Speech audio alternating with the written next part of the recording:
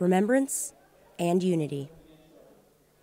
The annual Prisoners of War and Missing in Action Week gives service members an opportunity to memorialize those past and present who have sacrificed so much in the name of freedom. This is such an important day, and it's an important day because we should never forget the sacrifices that have been made for us. Like Colonel Griffith said, that there's families out there, right? And there's still families that have loved ones that are missing, and we need to do everything we can to locate them and give closure to those families whose service members paid the ultimate price. This year's keynote speaker, retired Air Force Colonel Thomas Griffith, was taken prisoner during Operation Desert Shield and held captive for 42 days. Well, it's just great to be out and see people, active duty people, see what they're doing.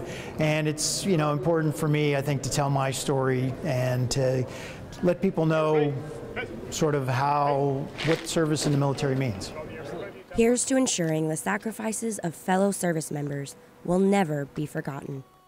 Reporting from Ramstein Air Base, Germany, I'm Airman First Class Erika Stecker.